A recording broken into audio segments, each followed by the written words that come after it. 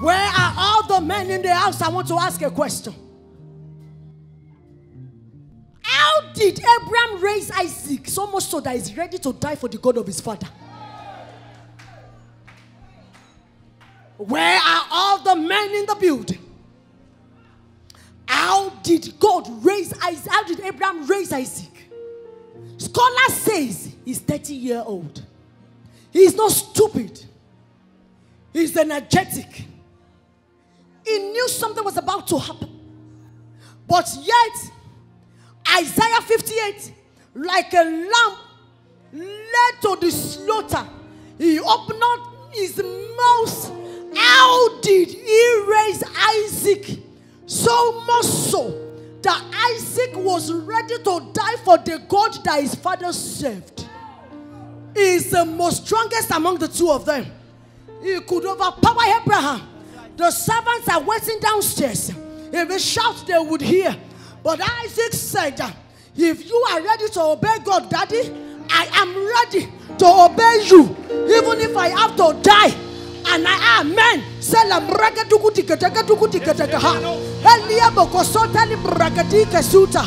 Man, come on. This is the time to pray that you'll be able to raise your child in a godly manner.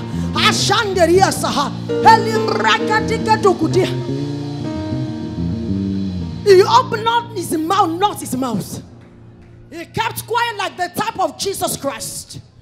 You remember God had boasted about him in Genesis 17 and 18? He said, I trust Abraham. Oh, he can say, and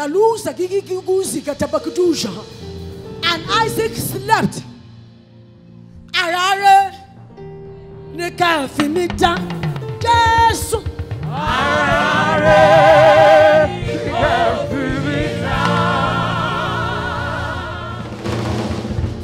This is unreasonable.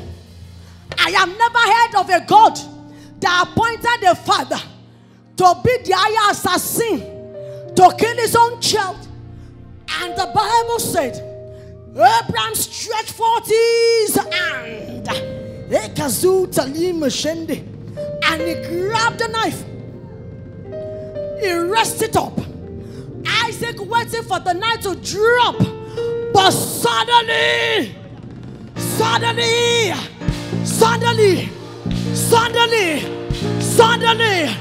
waiting to die, suddenly, something happened.